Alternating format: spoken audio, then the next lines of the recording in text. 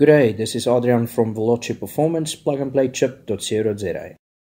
In this video, the vehicle's performance is increased by carefully adjusting values in the software on the engine control unit, also known as ECU Remapping or software upgrade. This in most cases is by far the best and safest way to upgrade engine performance. Be careful when choosing your engine performance upgrade. Most chips on the market will only increase common rail pressure. This will make very little difference, if any at all. Companies selling these chips will find all sorts of excuses not to put your car on a dyno, and that is because these plug-and-play units will not get anywhere close to the power figures claimed. This is the dyno before run. Please note power is measured on the wheels, no correction factors are used.